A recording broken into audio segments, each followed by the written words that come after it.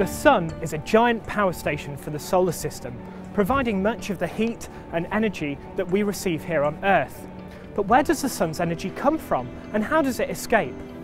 I'm a physicist at the Centre for Inertial Fusion Studies at Imperial College London, and the work we do here is about trying to understand the conditions in the heart of the Sun and all stars.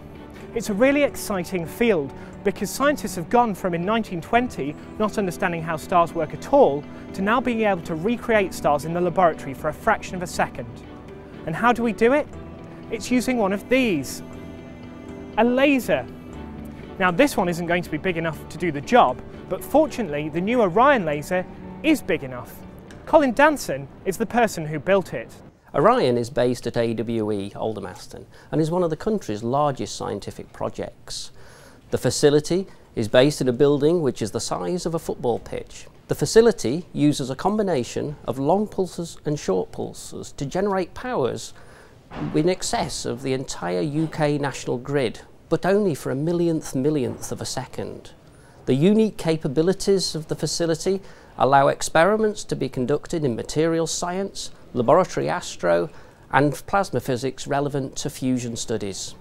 So we can use lasers to put energy into a tiny amount of matter in a very short space of time and recreate the conditions inside the heart of the Sun.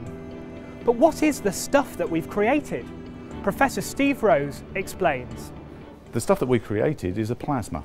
A plasma is a very hot gas. It's so hot, in fact, that the electrons that normally orbit the atoms in the gas become ionized, they become dissociated from the atoms. And the reason that we're interested in it is that those sorts of conditions happen in the middle of the Sun.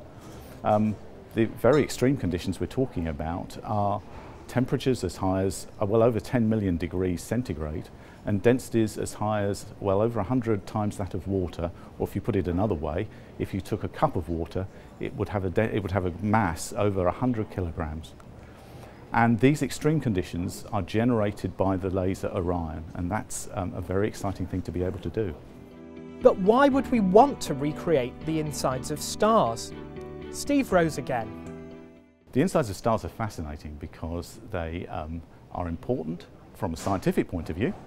I'm interested particularly in how energy gets transported from the inside of the Sun, which is where the nuclear fusion reactions take place, to the outside of the Sun, where the energy gets radiated away and some of it hits the Earth.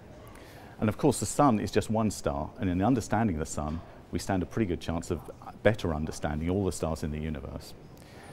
The Sun is also particularly interesting from a practical point of view as well, in that if we ever want to recreate the conditions that take place in the middle of the Sun on Earth and generate energy, our own star energy on Earth, then we need to better understand how the middle of the Sun operates, and that's what these experiments are about.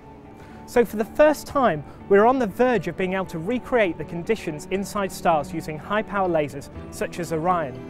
Not only will this help us understand our own Sun, but it also takes us a step closer to being able to recreate star power here on Earth and all of the advantages of clean and abundant energy that would provide.